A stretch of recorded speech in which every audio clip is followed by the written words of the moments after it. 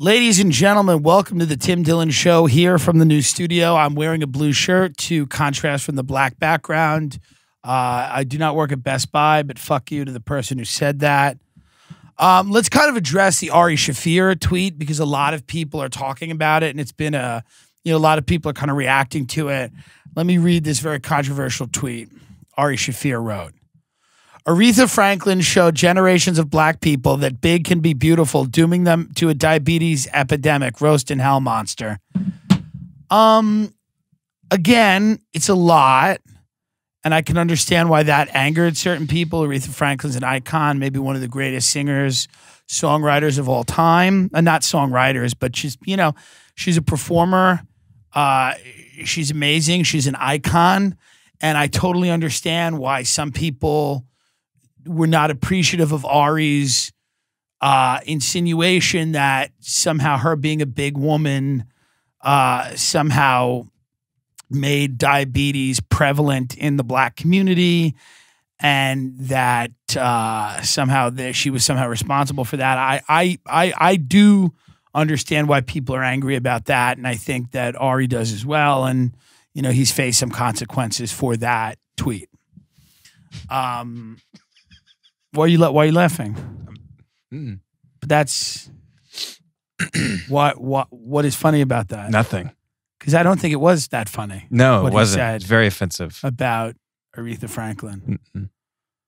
That's why people are angry with him, right? Yeah. Is that not it? I mean, you're looking at me like I'm wrong. What? Well, you know about the Kobe. People are mad at him about the Kobe thing. What did he say about Kobe? He said Kobe died 28 years too late. Fuck the Lakers. Fuck Kobe. He's kind of celebrating that Kobe died. I don't know if you saw that. That's why people are upset? Yeah. Yeah. That's what it is? Yeah, the day Kobe died. I thought they dug up the Aretha Franklin tweet. They're mad at him about... Yeah. Get it up what he said about Kobe. This is fucking crazy to me. I had no idea. I thought they found an Aretha Franklin tweet.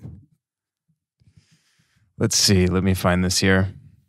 Kobe Bryant died 23 years too late today. He got away with rape because all the Hollywood liberals who attack comedy enjoy rooting for the Lakers more than they dislike rape. Big ups to the hero who forgot to gas up his chopper. I hate the Lakers. What a great day. # fuck the Lakers. That's why people are angry.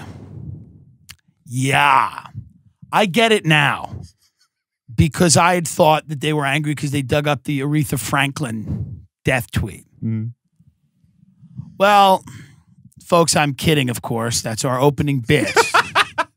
I know what happened. I'm not out of it.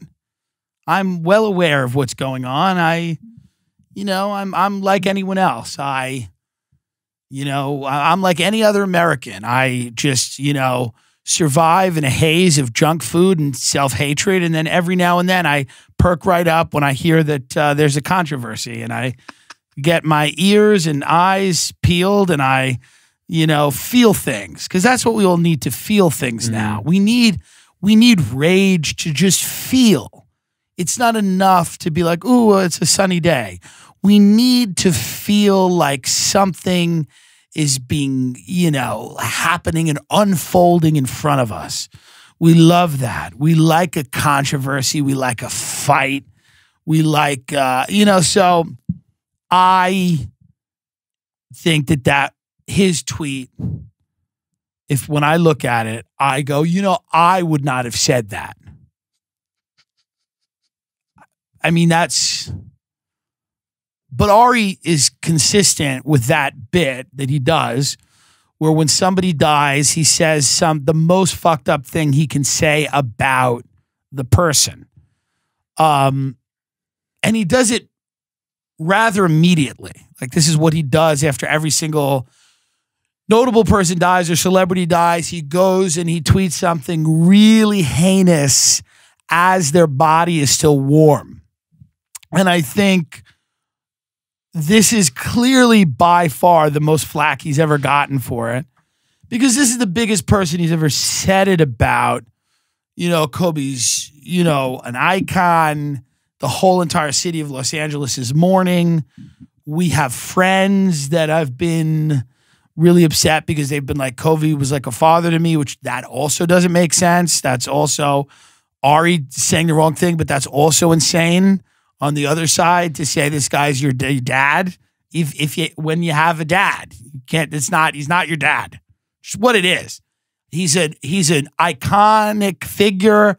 And I get that everyone's processing it in different ways, but there's people I've seen on Twitter that have been like, he's like a member of my family.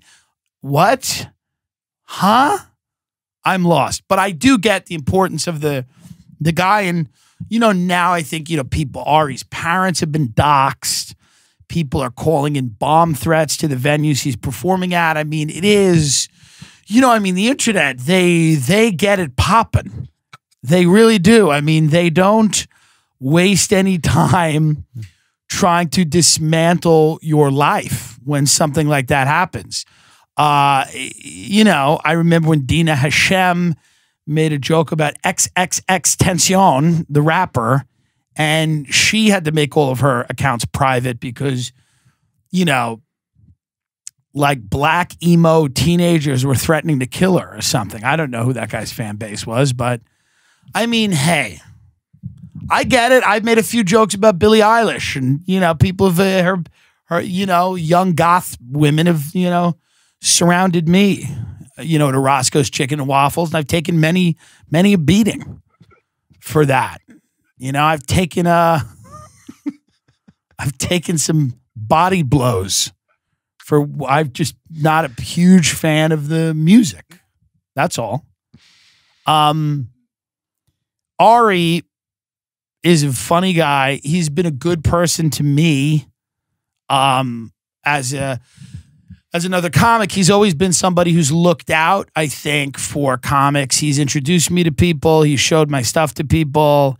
He is not, but I do understand why people, I'll never understand why somebody doxes someone's parents. I mean, I'll never understand why somebody goes online and tries to, like people that had nothing to do with this. Like Ari's fucking parents survived the Holocaust. Like they had nothing. I think his dad survived the Holocaust. Like they had nothing to do. It's not like his dad's texting him what to say about Kobe Bryant. So it's so absurd that anybody would do that. That being said, I know why people are angry and upset about it. And,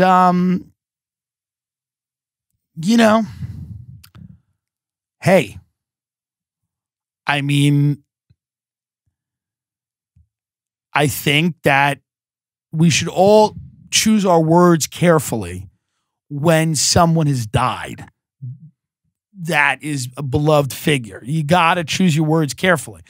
Now, I have a video where I say that Meghan McCain will only have sex with her father. And I say that she'll fuck his corpse.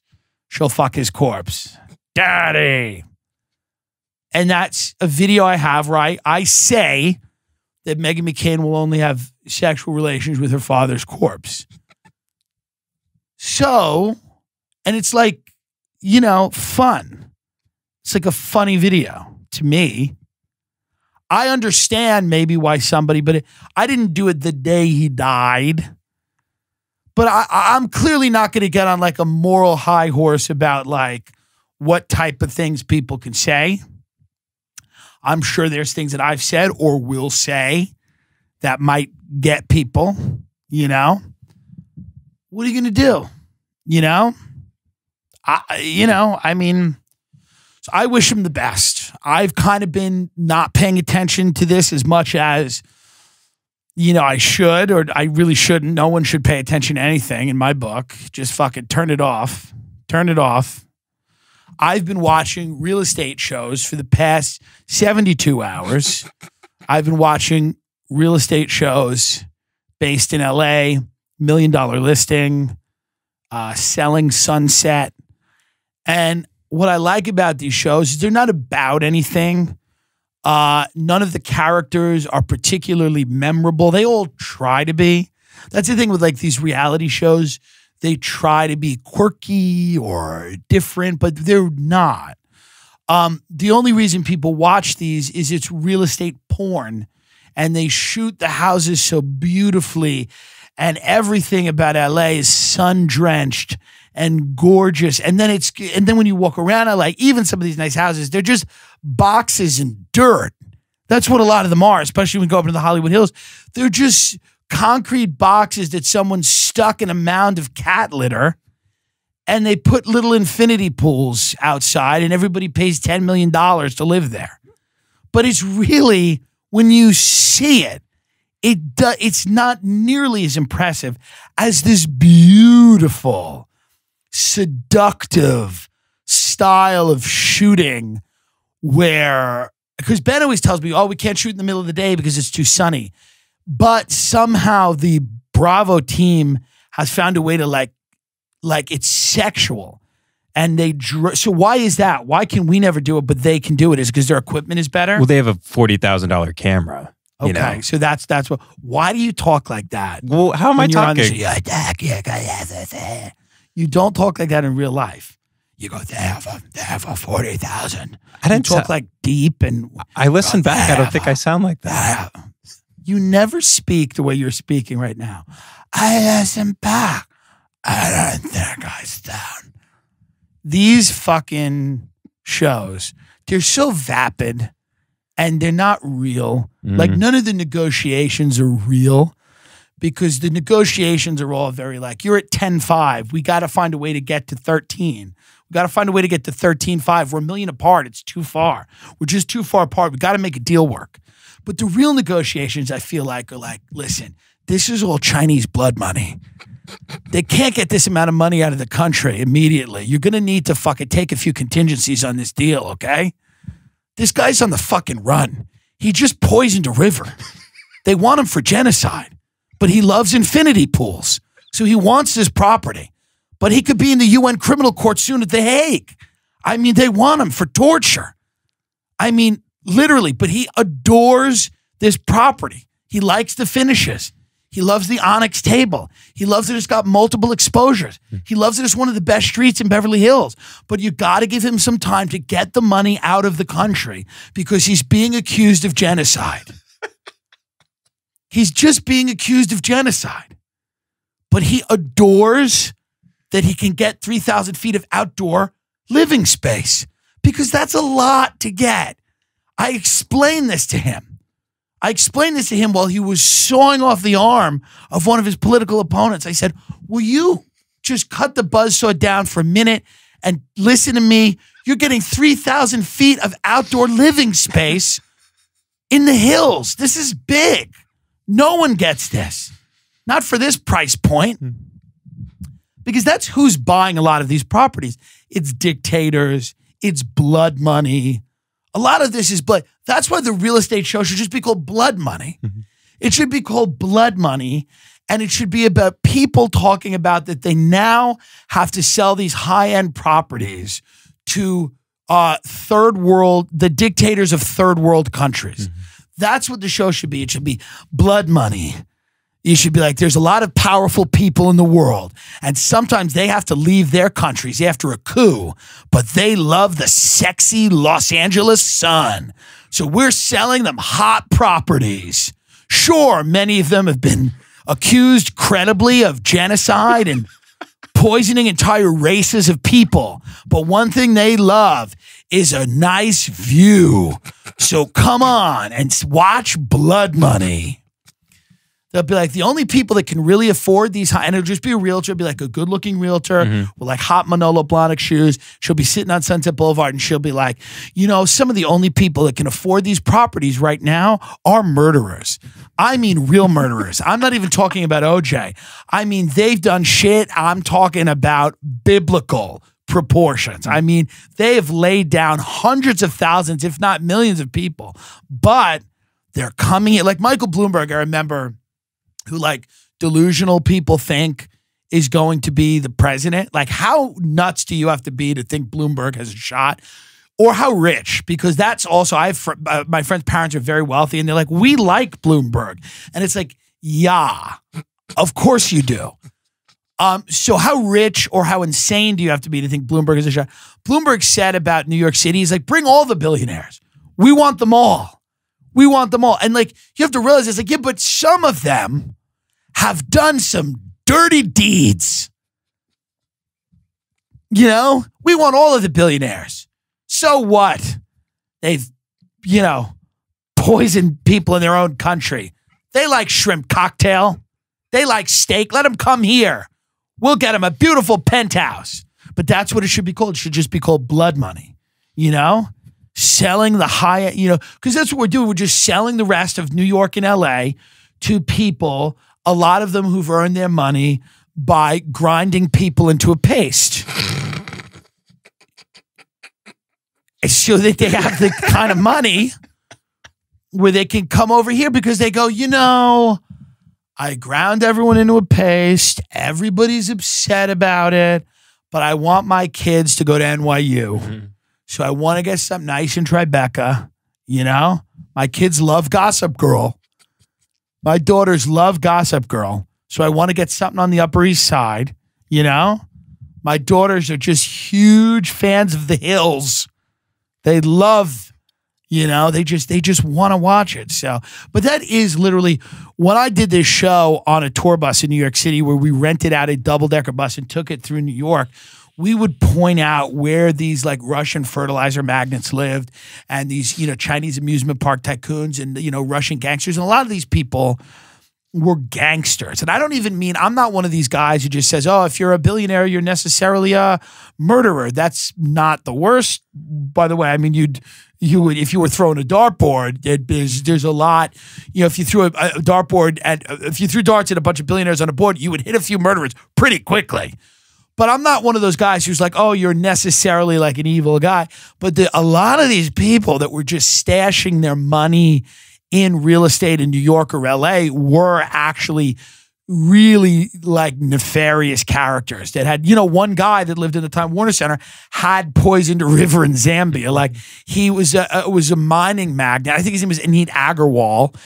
He was a mining magnate and he had basically, he was like, somebody who had done some really deadly things with the waste that his like mine produced. And he was literally being accused of like a genocide or at least like poisoning a river and killing a bunch of people. And then just the idea that, he came over to New York and that's why he didn't want, this is why real estate in New York or LA is so attractive to these people is that number one, they don't buy it under their own name. Like nobody gets real estate under their name. They get it under a shell corp. And a shell corp is a corporation that is formed usually for the express purposes of buying real estate. It could be for investing in a company. You could set up a shell corp to invest in a startup or something like that. But usually it's a corporation where you don't have like the physical address is different from your address. And it's not, you have to jump through a lot of hoops to find out who the shell corp is registered to. A lot of these people have addresses at Cayman Islands or whatever. It's a great way to just move money around. And when you're buying real estate in places like New York or London, half of new construction in London has gone to foreign nationals. A lot of it in New York has gone to foreign nationals. I think at one point in New York City, half of the real estate market was foreign nationals, half of the entire market. And it bumped the condo prices up. The average condo price was like over $2 million. And you're like, well, why are all these people buying all this real estate? Because number one, it's a good asset. It's a hard asset. You can live in it. You can rent it out. But also, it's a great way to evade taxes. It's just a great way to get the money out of your country. It's a good way to get the money out of the country and hide it. And God only knows where you made it. It could be drugs and narco trafficking, human trafficking, narco terrorism. Could be just, good old fashioned, the Wild West of natural gas in Kazakhstan where God only knows what's happening. It's like God only knows where the money's coming from. Nobody cares. Nobody in the real estate market cares. These people don't care. They're not asking questions. And I get it. They're just not asking questions. You look at these people, you're making a lot of money, and they're just not asking questions where the money comes. They don't care where the money comes from. They don't care. Doesn't matter. Doesn't matter to them. Someone sold Epstein that island. Someone sold him that island. There should be a show where realtors show pedophile billionaires' islands. You know, and it should be called $1 Million Fisting. Where just, you know, realtors are like, it would start like this. It'd be like, there's a certain type of person that loves luxury, but even more than luxury, they love privacy. These are some of the top island brokers in the world. It's not enough to just have an apartment or a beautiful estate. These people need their own private island with a private heliport where they can go and come as they please and take whoever the hell they want there. Welcome to $1 Million Fisting. It would just be some chick who's like, you know, I was trafficked to one of these islands as a girl, and I realized that I loved real estate. I just had an eye for it, and I understood why the island was perfect. It was just private. It was in the middle of the Virgin Islands. I was just, you know, in love with the beaches. I loved that it was just, you know, I think it was about 75 acres, and, you know, it had several places where we could dock boats, and it was just one of those islands. So many of the traffic girls, unfortunately, you know, went into lives of crime or drugs, but I really just got into the idea of selling high-end islands to pedophiles. So that's what I do now. I know more islands than anyone else. I know the ins and outs of it. And it would just be a realtor just showing somebody around like an island, like Little St. James, and being like, you know, hey, how are you guys? Oh, it's good to meet you. How are you? Hello. Hi, Senator. How are you? I think what you really love about this island, I was listening to everything you told me, and I really started to think about it. And I think this is really the perfect property for you. It's very private. It has a heliport right near the house. So there's not a long walk between the heliport to the house. And I know that's a concern for you, you know, because, you know, who knows what state people are going to be arriving here in, okay? You've got great 360-degree views from your bedroom. So you can walk out on the deck and see who's coming in from where. And that's super important, you know? They've also got a lot of different boat slips here. It's you can make a quick getaway. It's really great. And I just think it's super. There's a lot of underground space, which I know is super important to you. It's super important to have underground space, you know? You could really construct anything here. We're talking about, you know, 4,000 or 5,000 square feet of underground living space with absolutely no light coming in. It's a very kind of medieval dungeon feel. I just think that's something that you guys would really like, you know? The price is about $30 million. I know it's a little more than you were looking to spend, but there is some wiggle room. This is owned currently by a Saudi prince, but he wants to get rid of it. He's upgrading his operation right now. And so there is a little wiggle room on price. So do you want, are you interested? Because I could just call him right now. Hi, how are you? Great. Listen, I have my client right here. He absolutely loves it. He adores the underground dungeon space. Okay, we're coming in right now at about $27.5. It's an all-cash deal, and we can close in 2 weeks. I don't know. He doesn't love that number. He doesn't love $27.5. I understand, but this is a qualified buyer. We're coming in all cash. There's no contingencies here. Oh, am I calling someone? Just calling one of my friends. I just think I'm lost my mind. But that's really what, like, that's where we're headed with like a lot of these real estate shows. And I just love them. They're hypnotic. They hypnotize you, and you just look at, and you know, they're all coked out, these fucking realtors. There's this one British guy's like, hey, look at this house. It's a stunning estate. It's a goddamn stunning estate. And you could just taste the chalk as it goes down his fucking throat. It's a stunning estate. I'm #1 broker here in the Hollywood Hills. But that's where we're at with television, is just we're all kind of being hypnotized and just looking at these, and nobody's going to own, like, the amount of money you have to own any of this, like, none of it's even aspirational. You can't imagine it. You can barely, because it's so much money that it's like you're put at a safe distance from it. You could just kind of ogle it. It's porn. It's literally porn. You look at something in a porn, you go, I can't really do that. That's not something I can do. And I don't know anyone that can get in that position. It's just not going to happen. So you can appreciate it just from, like, you know, it's impressive. And that's what this stuff is. It's just real estate porn. That's why those Real Housewives shows were interesting to me, not because of the drama or any of that garbage. I just like seeing where rich people lived. And a lot of these people, by the way, and that's the great thing about real estate. You look at these real estate agents and you're like, these people have made money and they're retarded. So that does give you hope. Yeah. You're like, these people have, because you can't just be a hedge fund manager. Like you'd have to go to school. You can't just, but real estate's a job where you literally in the middle of your life, if everything else is fucking fallen by the wayside, you could literally go get a real estate license and start showing properties and you might be good at it. Real estate agents have social intelligence. They're not that intelligent. Being too intelligent is probably a negative to selling real estate. You have to be kind of a vapid person because real estate's vapid. You want like small talk. You know, you can't like mention, you know, it would be amazing to me to meet all these people every day and not mention that they all drove through a post-apocalyptic, like LA is just tense everywhere in tent cities. It would be hard for me to not mention some of that while showing them the house, but that wouldn't go over big because you got to pretend like that stuff's not even happening. It just doesn't exist. It's not real. Don't worry your little head about it. You know, one of my old bosses used to be like, don't watch the news. The news is not your friend.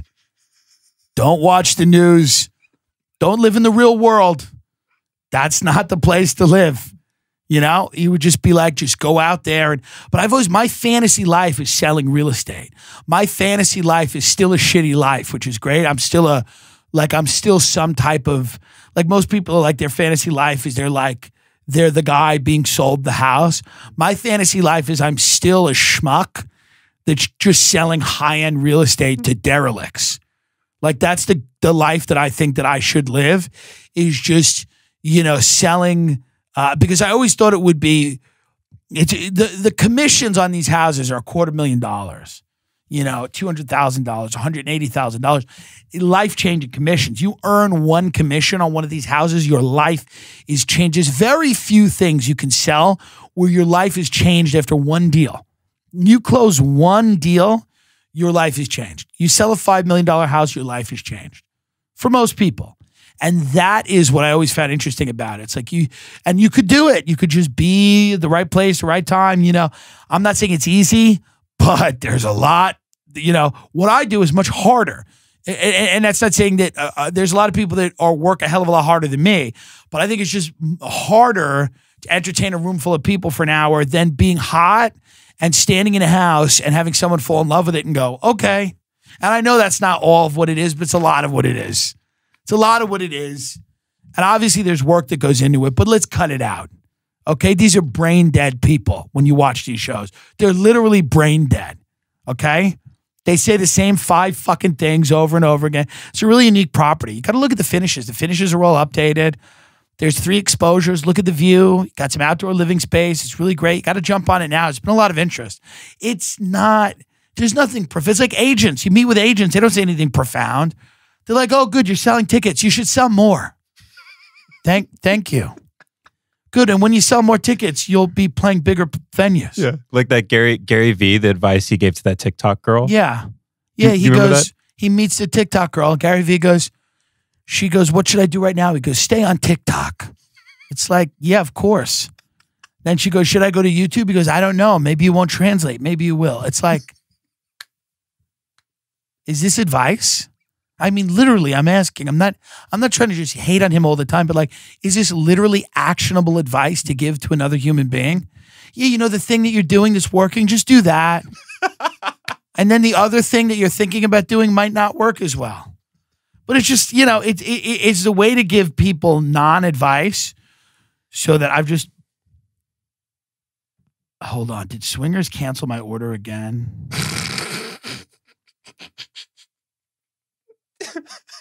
I would say my order was delivered. Oh, really? Yeah, go check. Let me check, yeah. Just check. You want to keep going? Yeah, I'm going to keep going. I don't think it was delivered. I have criticized Swingers in West Hollywood because they run a human trafficking ring, and I'm against that. So I've criticized them, and I've sort of suggested that people rise up and, as vigilantes, burn the place down. But did we get it? Okay, we did get it. Okay, well, I mean, all right. Well, don't burn the place. I was just trying to get people to go burn the place down. Well, don't do that now. Don't do it now. Put it down. I don't want it now. We're doing a show. Sit down. Focus. I wish I could play some of these videos for these people. That would really make the show a lot better. Can we edit them in and post?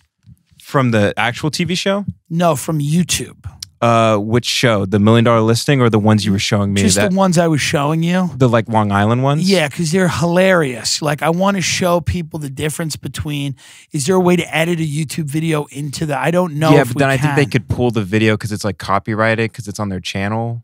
So I think YouTube can recognize that in an algorithm. Yeah. Yeah.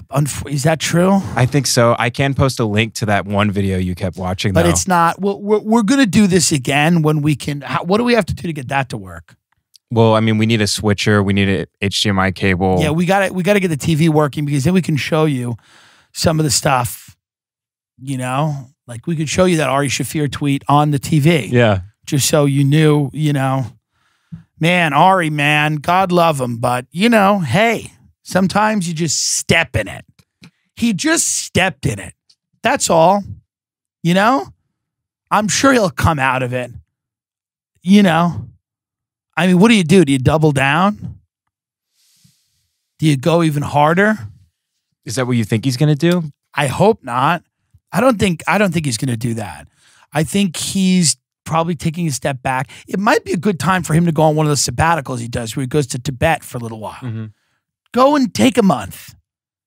You know? Yeah. He does that. He'll disappear for a little bit and go, maybe it's time to just let the heat cool off. Let it cool off a little bit and then come back. You know? And buy a stunning estate.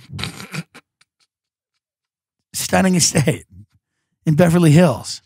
Hey, new year, new you. The Tim Dillon Show is sponsored by Manscaped. And you know what else is new? The engineers at Manscaped have spent the last 18 months crafting the perfect ball hair trimmer. How much would you love to watch them do this on like the Today Show? And they've released the new and improved Lawnmower 3.0. Smooth out your scrotum with a new ceramic blade and Manscaped's advanced skin-safe technology. That means it won't nick or snag your nutsack. Riff on shaving your balls. Okay. Well, this is now I have to riff on shaving your balls. You ever shave your balls and you're like, oh, fuck, I nicked my nutsack, and you just start bleeding all over the house?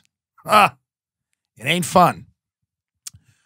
The Lawnmower 3.0 has lots of upgraded features, making it the best razor system you've ever owned. Featuring an LED light so you can get in all those nooks and crannies. They've also juiced this baby with 7,000 RPM motor, oh God, with quiet stroke technology so no one can hear you buzz yourself because it's quiet stroke technology. The battery now lasts up to 90 minutes, just in case you want to spend an hour and a half buzzing your balls. Can you imagine the person that spends 90 minutes working on their package? Can you imagine? The charging stand is now powered by USB. It couldn't be easier to use. If you have the Manscaped 2.0 razor, it's easy. You can use the same replacement blade from the 3.0. Upgrade yourself. Get 20% off and free shipping when you use the code TIM at manscaped.com. That's manscaped.com and use the promo code TIM for 20% off your first order. Get Manscaped and keep your balls clean in 2020. Okay? Here's the deal. You need this product if you are a male or you identify as a male. You need to clean up your package. There's a few products like this. There's a Norelco Body Groom, and then there is this thing, the Lawnmower 3.0. The Body Groom is not great. The Lawnmower is a much better product. It insulates you from nicking yourself, cutting yourself. It is better. I use it. They send me a bunch. I've given them to friends. It is the highest tech on the market for shaving your balls. That's the way it is. So if you're going to use a product like this, you might as well use this. Use promo code TIM. You get 20% off your first order. I'm telling you, you might as well. 20% off your first order. You're not going to get that deal with Norelco. You're not going to get that deal with any other razor. This is a professional razor. They've put a lot of thought into this, into how you can shave your balls for 90 minutes if need be. Skin safe technology, quiet stroke technology. I mean, what do you want? You should get this. It's a great way to get a great product. It's really, important that you use the promo code so they know that we're sending you to the website, that you're supporting our program. And it's also a great way to just clean up your package.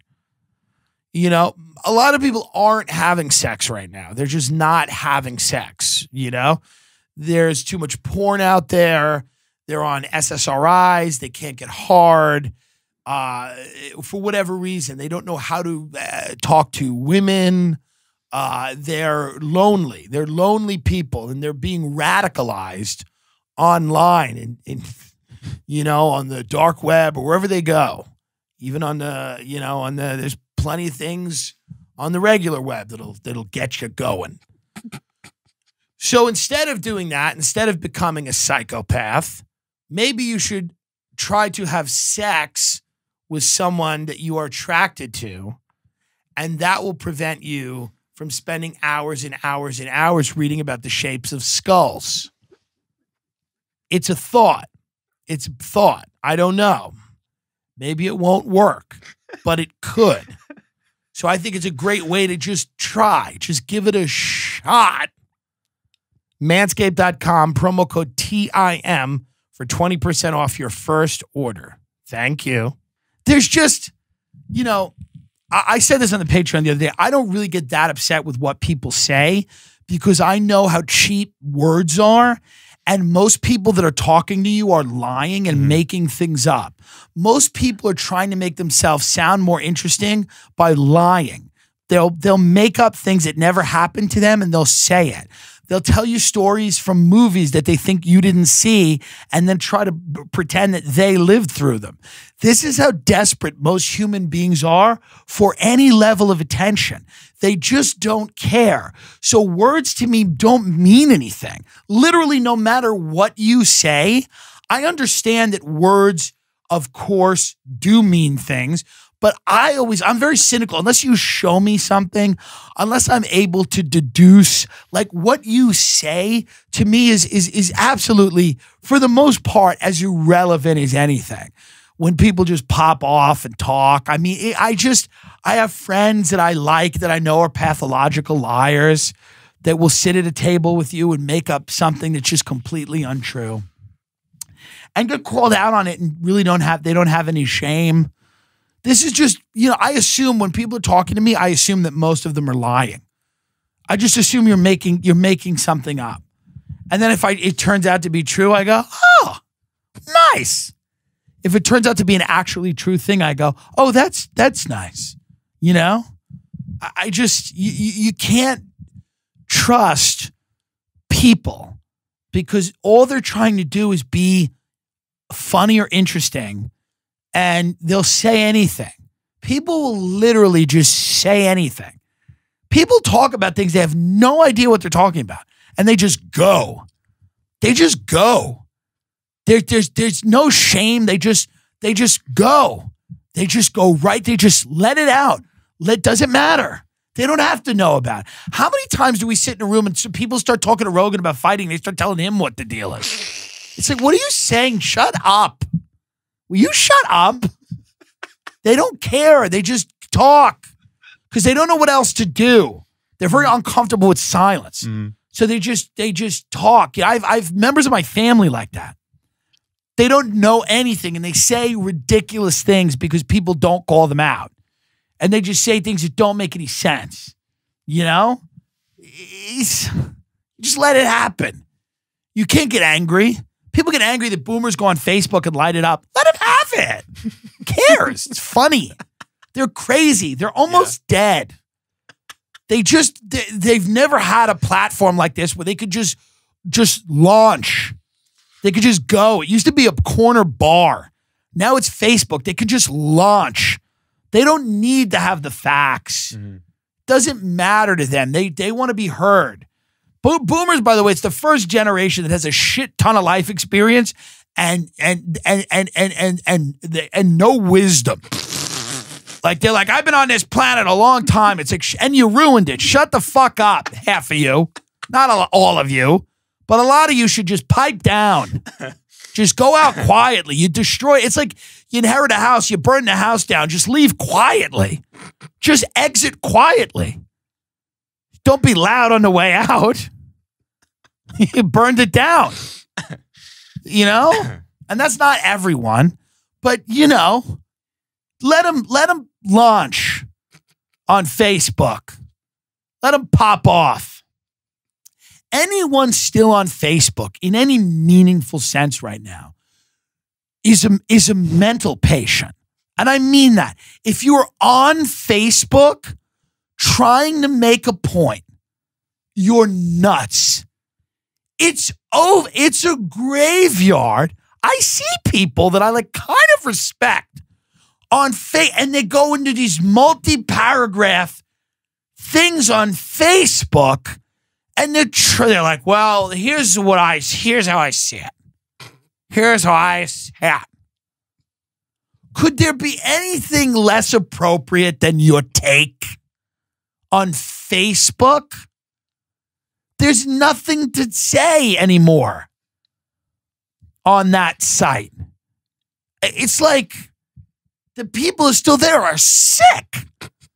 You're convincing sick people? My mother is in a mental institution. They're all more well-adjusted than my Facebook timeline. People talk about drama in these little comedy communities. No one cares about your drama in Burnt Corn, Alabama's comedy scene. Stop talking about the open mic that banned you because you used the word Oriental. And then you and the 9 other people in that scene are going to have a 2,000 comment thread about free speech. After the Ari thing, again, people doing these big comment threads about free speech. Shut the fuck up. You also have the freedom to not speak.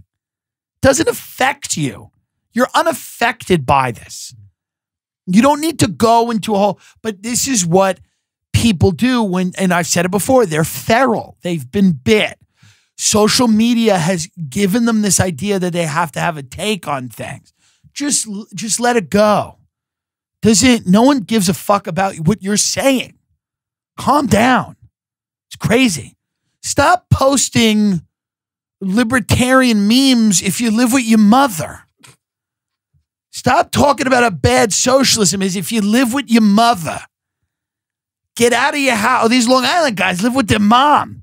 Socialism is bankrupted. Will you shut up? You're eating cereal that someone bought for you.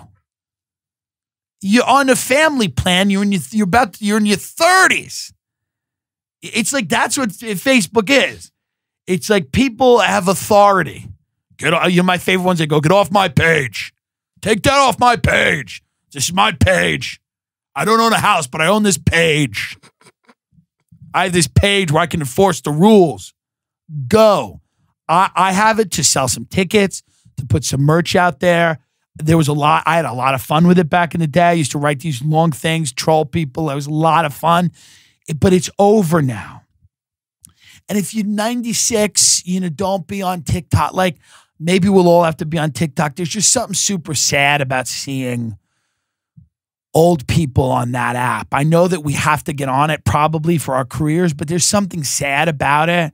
You feel odd being on it because everyone's 15. It's like, I'm not really trying to entertain 15-year-olds. I don't care. You shouldn't think I'm funny. You can't buy tickets to my show. We're not doing anything here.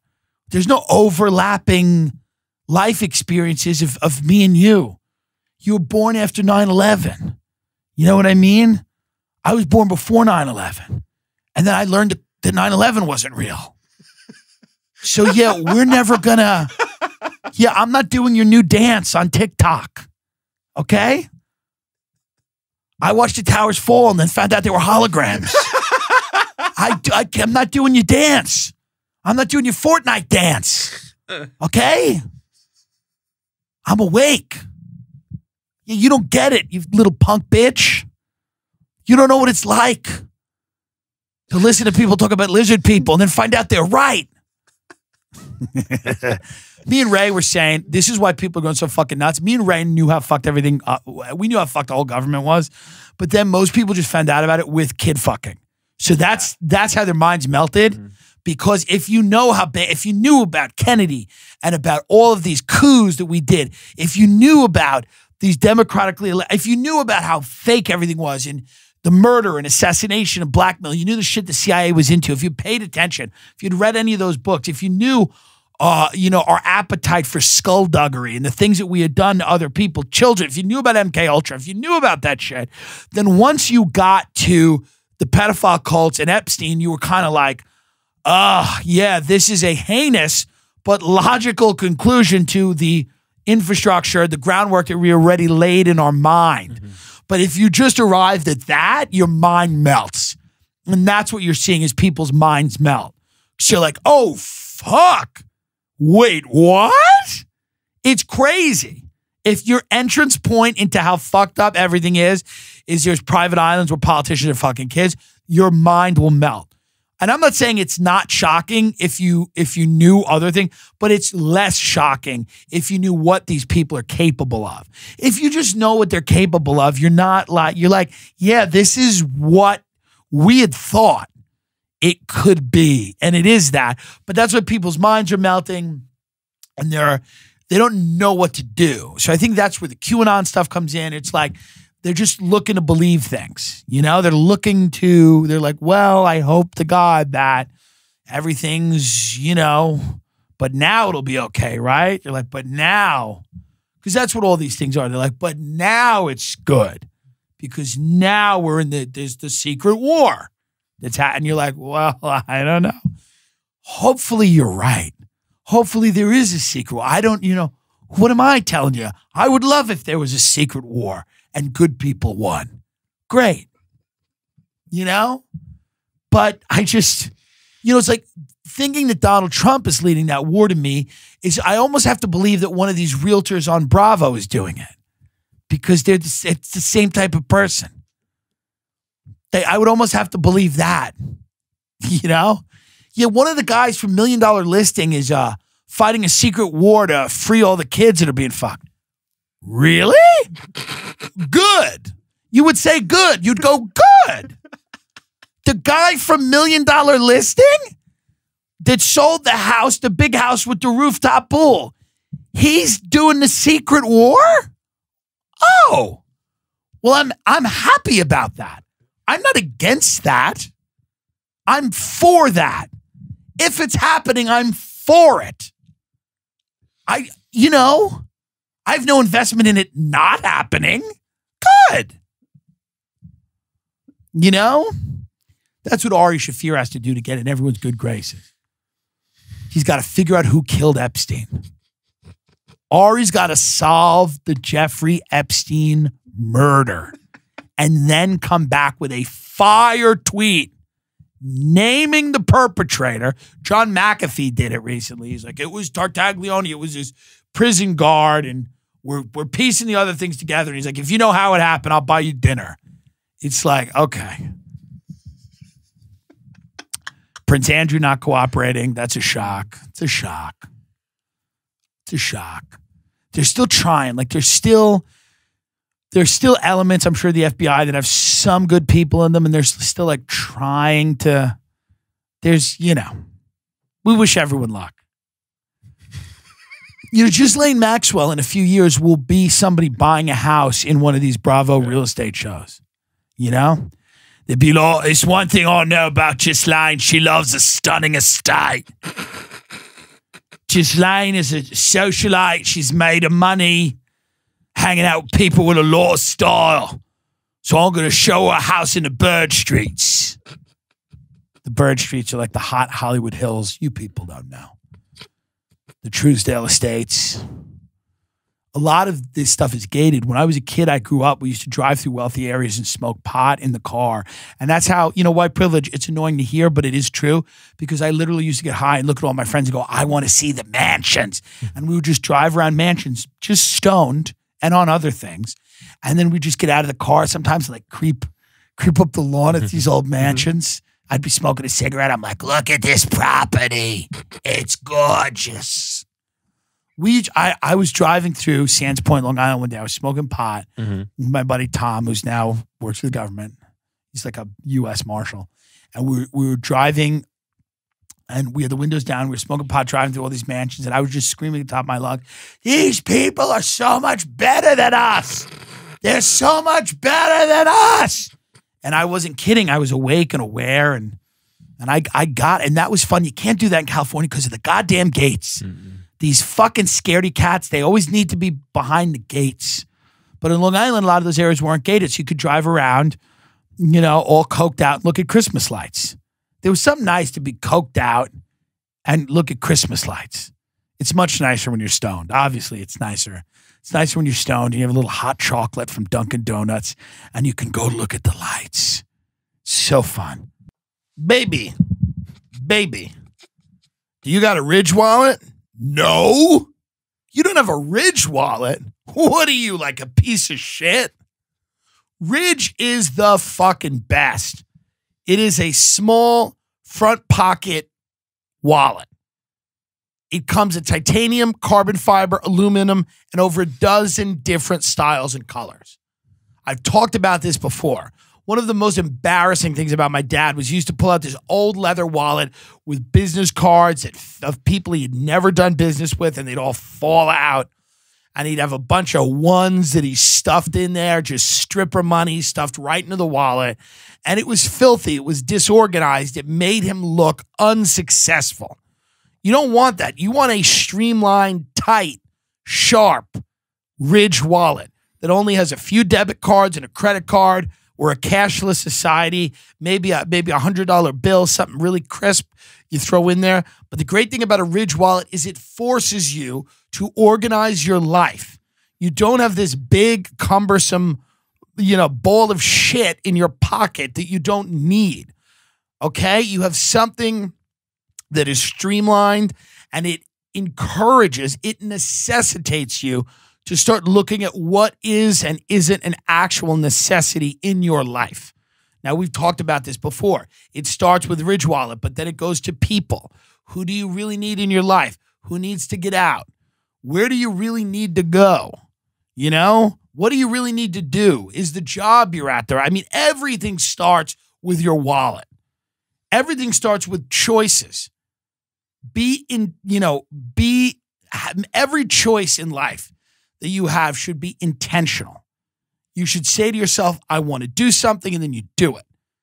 And something about a Ridge wallet, and I have a Ridge wallet, there's something about it that really forces you to basically strip your life down to the bare essentials, because that is what we all need. We need essentials. My mother was a hoarder. We had rooms in my house that were just stacked up shoe boxes filled with Beanie Babies, McDonald's toys, Hess trucks, okay, that were going to get sold in the aftermarket, never materialized, never came to fruition. My mother's retirement plan never worked. Now, thank God she's in a mental institution. She doesn't really need one. But what I'm saying is that a Ridge wallet prevents that. That type of thinking doesn't exist when you have a Ridge wallet, okay? It's very easy.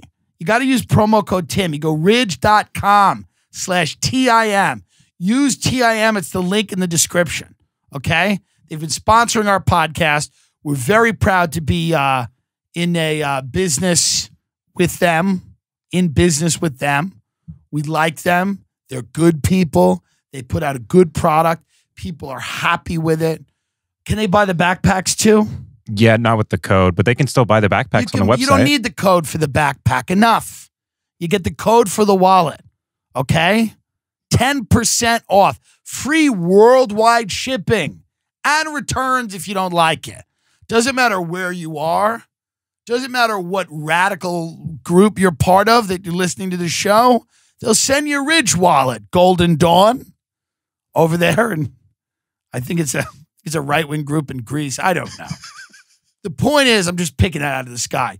No matter where you are, maybe you're a special ops guy and you're hanging out in Africa, just, helping those people on behalf of the United States government, and you need a Ridge wallet. Well, then you get one.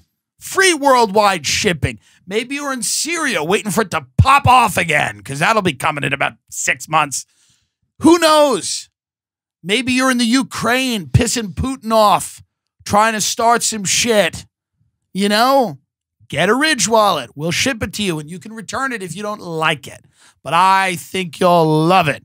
Free returns means they are confident that you're going to love the Ridge wallet. Doesn't matter where you are. You could be in America. You could be in any country. It's worldwide. This is a worldwide company. Ridge wallet is baller shit.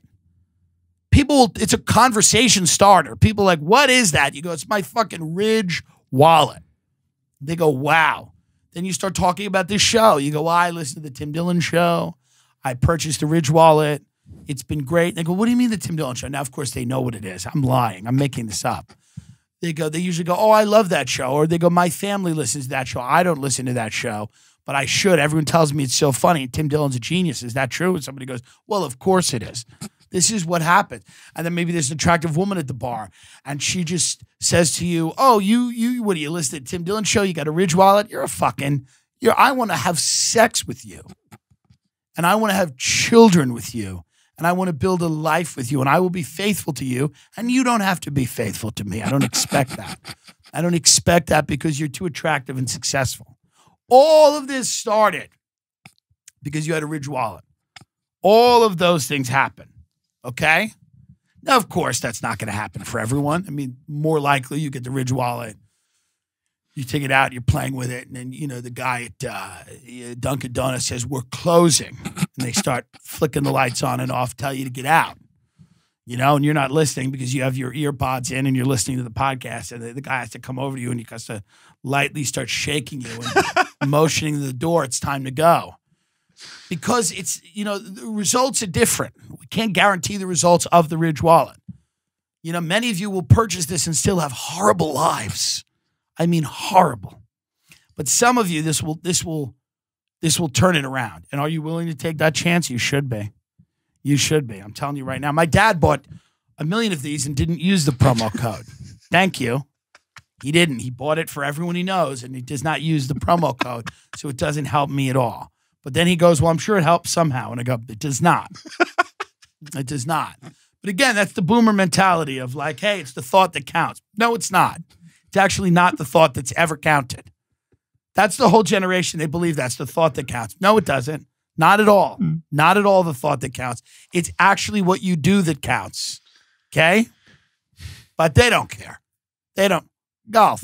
Oh, they don't care. Doesn't matter to them. I'm sure it helps. No, but thanks anyway. Thanks for trying. That's okay. I appreciate it. Ridge.com/Tim, T-I-M. Use code TIM. For the love of God, use the code. Don't fucking get it without the code. Use the code. That's why we have a code. You'll get 10% off, and more importantly, they'll know that you got there from my goddamn show. Don't tell me that you didn't use the code. Be methodical. Use the code. Don't be like my dad, great guy, but doesn't use the fucking code. Use the code. The code is your friend. The code is here to help you and help me. That's why we need codes. Codes are good. Promo codes are good. They're exclusive. Don't you want to be in the club? The Bohemian Grove? You can't get in that. But here's what you can do. You can get a fucking Ridge wallet with the code TIM. So use the goddamn code. Please. Don't message me, as many people have, and say, I forgot to use the code. I hope this counts. It doesn't count. How many times do I have to? How in God's name would it count? They don't know where you're showing up from. The code is essential so that I get credit for what you do. And the code is essential for you to get the 10% off. Okay? That's the important thing. So let's all use the code. And the code is TIM. It's not confusing. It's just my name, TIM. Easy. Isn't it easy? All of you can remember and hopefully spell the name Tim. So let's please use that code. One more time, ridge.com/TIM to buy the fucking wallet. When you purchase the fucking wallet, you'll get 10% off today with free worldwide shipping and returns. That means shipping to anywhere in the world and returns from anywhere in the world. That's what worldwide means. Thank you to our partners over at Ridge. It's a new year. It's a new time for all of the people out there to get a fucking wallet. That's it. Thank you. So fun. Smoking pot, it's supposed to be when you're in your late teens, your early 20s. That's what it's for. Stop doing it if you're older than that. It's enough already. Enough. You know, I get it that you people can't put it down, but put it down. It'll never be as much fun. Oh, I started smoking pot at 32. Okay, you fucking loser. Enough. It's for children. It's for teens and young adults. That's when it's the most fun. You don't need to be doing it for your entire life. Your mind will melt. Trust me. You just don't need to do it. It's not the move. There's other things to do. And I know this is super controversial because there's a lot of people that listen to this show that love weed. Just try a little time without it. Just space it out a little bit. Take a hit every now and then. You know, you stop. There's something weird about being in your 30s and it's like everything's about weed. Something odd about that. Grow up. You know, drink wine, take pills. Take pills and drink wine. Get drunk, OD in your bed, die. Do something adult for once. Be a fucking adult. Do something adult, like get a drinking problem and lose your kids. That's what adults do. They don't fucking smoke pot and talk about how disappointing the new Star Wars was. Lose your firm, snort your house.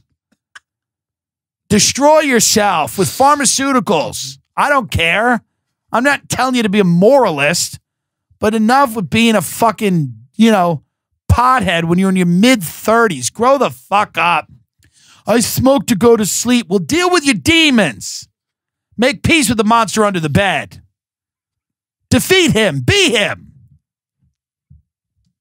I'm just yelling this. There's just a kindergarten class looking at me. They're like, this was inappropriate to have him in.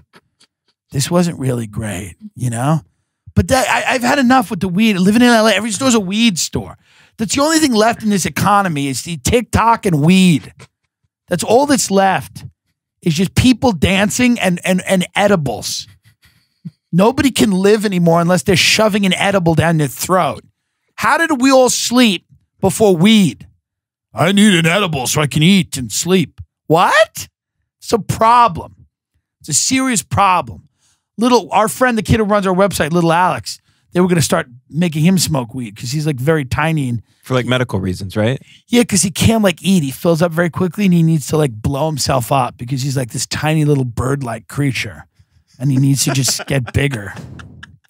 So what he needs to do is smoke weed so he just eats brownies and stretches his stomach out or something. Okay. I don't know. I don't know how it works, folks. I'm just saying, I don't want the wrath of the weed people here. I'm just saying it's fucking do something adult, And there's nothing adult, but there's something adult about developing an addiction to painkillers. There's something classy about a nice corporate pill. Slides right down, little Fiji water. You slide that sexy pill down your throat and you just light up a little ciggy-liggy and you have fun. Stop the nature weed shit. Embrace the Sackler family. Embrace Sometimes I wonder, like, what if there are impressionable people that listen to this? Like, I'm joking now, but I'm also serious in a way. Like, I don't like the weed culture is not for me. It's grotesque. It's truly grotesque. People that sell weed are stupid. When they're out and they start talking about their weed company, you want to throw yourself in front of a car or you want to throw them in front of a car. They're uninteresting people. Okay. They just start talking about my friend Michael talking about weed all the time, and he tries to make it sound like he's, building a supercomputer. It's like, will you shut the fuck up?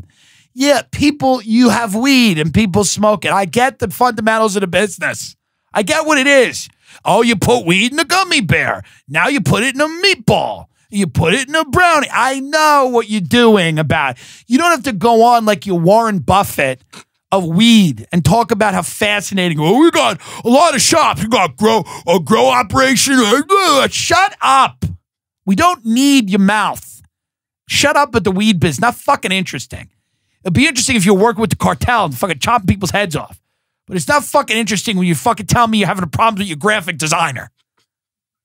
This fucking kid that we hired, it's not working hard. He shows up late and it's... Shut up. I could listen to my fucking friends talk about their stupid corporate jobs. I don't need that. A friendship with me requires you to shut your mouth and let me speak. We sit down, we have a lunch. I talk for 45 minutes. At the end of the lunch, I will hand you a script. These are the 3 lines you're allowed to say. I can't believe you are not more famous. It is a tragedy. Then you also say, everything you do is so good and it's all moving in the right direction. Don't worry about it. It's going to be great. And then I say, thanks, man. I appreciate it. And then we leave the restaurant and I pick. And that's a friendship with me. There's nothing else. There's no you to tell me about your the office politics at the weed shop. Who cares? Oh, he said to me one day, he goes, your business is so, you only have to rely on yourself. I have to rely on all these other people. You stop. I have to rely on all these other people. There's so many people. There's so many things. It's so hard. Everybody's, what you gotta do? Oh, you gotta work? Oh, you gotta work. You can't just sit around, get high, and walk your dog. Well, welcome to the races. Yeah. You gave a bunch of degenerates office buildings. Now they're all fucking like, it's so hard. Yeah, it's easy to sit in Wendy's and sell dime bags to me and my dirtbag friends. Sorry, it's a little more difficult now that he's like, it's the government's involved and regulate. Hee-haw. It's what it is. You have a business now. You're not just selling eighths from your mom's Camry. I don't even know what I'm saying at this point. I just know that my righteous anger is well earned, and I know that I'm right. I know that my targets are just, and I'm right. That's all. You just have to follow me, folks. I'm not saying you should do OxyContin. I'm saying, and you can't even argue me on this, it is more adult to be addicted to Percocet than it is to be high all the time. I just respect a corporate addiction. I respect when someone shows up and they're scratching because they're on opiates. Not fentanyl. That's too much, too far. But I respect a person who's, just addicted to kind of a more exclusive drug. That's all. Don't smoke weed all the time. We don't need it. You don't need it all the time. It dims you. It dulls you. It makes you even less interesting than you are sober. You're even less interesting than you are right now with the weed. You know? Enough with the weed all the time. Now, we are sponsored by a lot of weed companies. And now this is awkward because I do want to say that everything I just said was a bit and a joke, and I don't mean any of it. And that I think weed is great. It's natural. It's fun. It's sexy and great. And I want everyone to do it every minute of every day. Every minute of every day. I just want to smell weed. I just want to live at Coachella. Mm-hmm. I want to live in a music festival where everybody's high all the time and nobody knows exactly who's talking to who. What? Who? What? I'm kidding. We don't have any weed sponsors, but I'll just tell you. You know, I get it. Your mind gets melted, and you know I've been addicted to marijuana, alcohol, Percocet, cocaine, Vicodin, but really it led me to Percocet. I've been addicted to all of those things, and you can kick them. You can be done with them, and I'm not saying that they're all the same, but weed is annoying. It's like an annoying addiction. You know, it's annoying. It annoys me. I would rather you go take pills in your bathroom and I don't have to deal with you and you can suffer in silence. Just go to your desk. Just take what you need to and go to your desk. I don't want to have to be inundated with your culture of your drug. You know? I used to take psychedelics. I never got into the culture of psychedelics, which is like, go to nature, be a better person. I never did that. I would take acid and go to the Garden City Hotel and talk about the fact that the people who lived in the next town over, Rockville Center, hadn't really made it. I'm like, they don't have any real fucking money. Okay? Because I embraced the material. Even when I was high, I knew that the material world was where I belong. DMT, it doesn't matter. I take DMT. I go to the other realm. I'll try to sell the aliens condos. I'll convert them. They'll be like, we're all hypersound. I'd be like, will you shut the fuck up? Do you want a stunning estate? Yes or no? I don't need the culture of these drugs. You can do acid and be a materialistic piece of shit. I did it for years. You don't have to embrace, you don't have to become a better person on psychedelics. You can fight it. You could just take shrooms and touch your friend's dick. You don't have to, you don't have to have any great realizations. You can avoid them. You can avoid those. You can avoid those realizations like the plague. I did it for years. You don't have to be a better person while taking psychedelics. You can just be the same shitty person you are, except you see trails.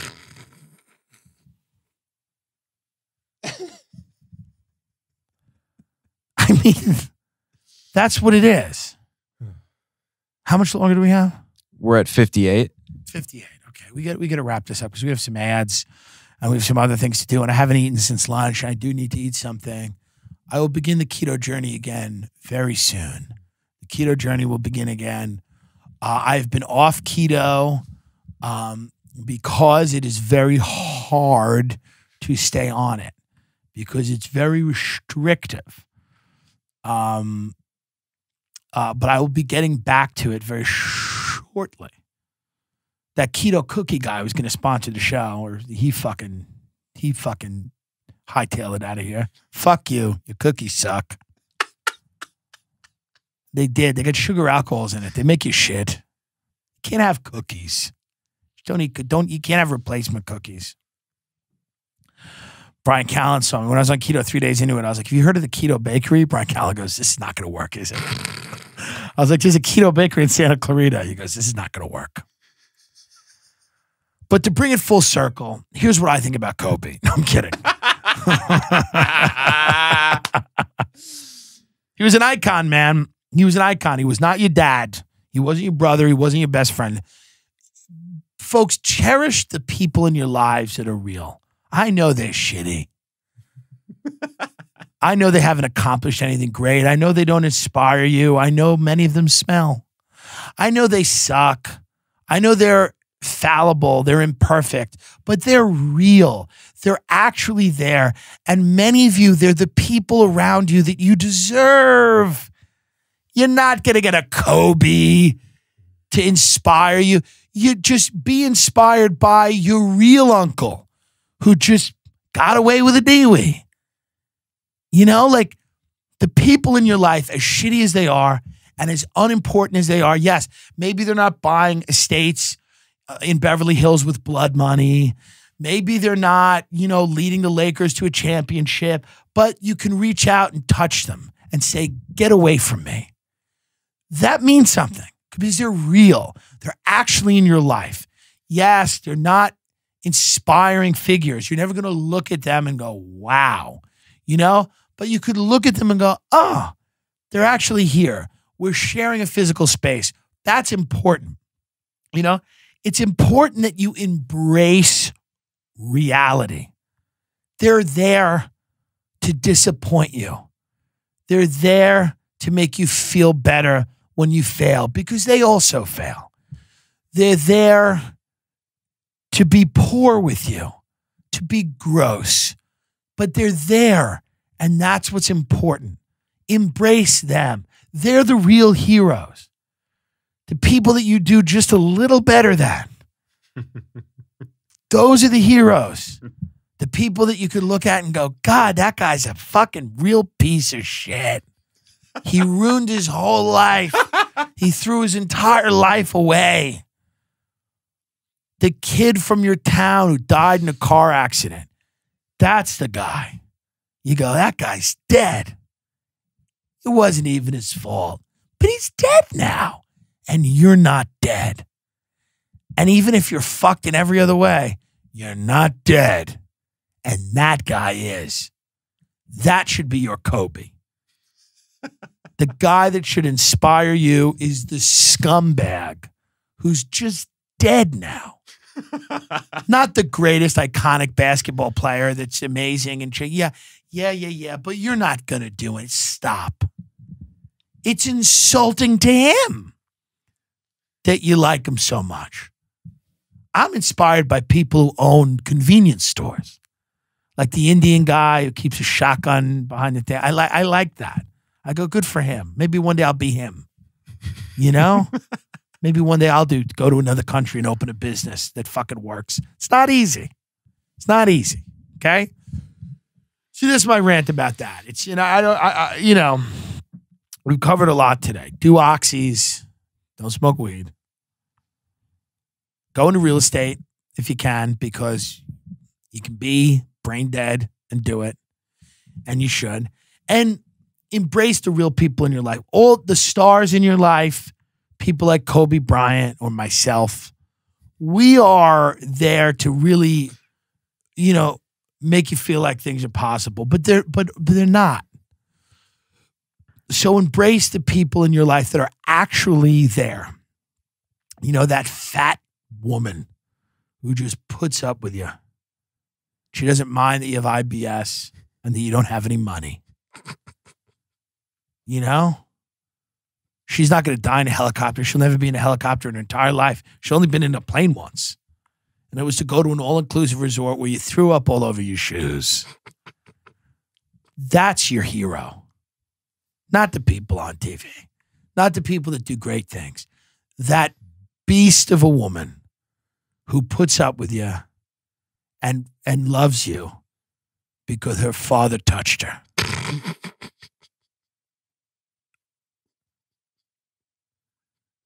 That's America. And that's beautiful. R.I.P. Kobe. R.I.P. Ari. Good night.